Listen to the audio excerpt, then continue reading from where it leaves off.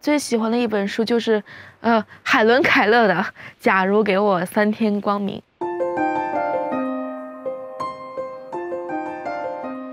他做的有些事情，他能做到，感觉很多时候我都做不到。我为什么不能做到？我觉得眼睛是我最大的一个障碍，可能也是因为我的眼睛，可能也会遭到一些拒绝，或者会遇到一些不可预料的困难。因为我是和正常孩子一起学习，然后我看不见汉字，也看不见老师黑板上画的内容，所以呢，我就是得想象老师说那个是什么意思。然后我需要看盲文书来学习和正常同学一样的知识，跟紧老师的步伐，跟紧学生的步伐。这个海伦·凯勒他讲，他成长中呢也遇到了很多的困难，对我来说也是一种鼓舞，也是我的一个动力。大家好，我是来自蚂蚁集团的百草，我朗读的是《俗女养成记》，这章的标题叫做“只有保存，没有期限”。首先是很好奇，很新奇。什么书都可以听，只要下载好，它什么书都可以读下来。这样我获取的知识资源呢就会更多一些，获取课外知识就会更广泛一些。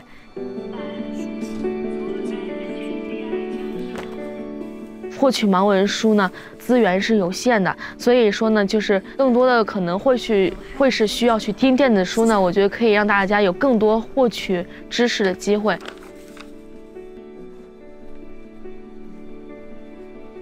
我们部门是帮助给王一文打印一些盲文的资料，盲文教材包括一些盲文乐谱，另外也会给王一文翻录教材，就是他的一些普通的课本没有办法去阅读，那么我们就通过招募志愿者，把普通的书录成有声读物。所以蚂蚁集团的志愿者，则是我们志愿者团队的主力军。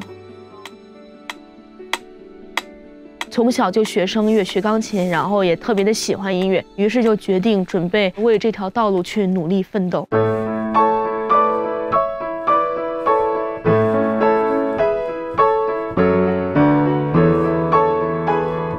然后我就是以普通高考，以专业的第1的成绩考入了浙江音乐学院。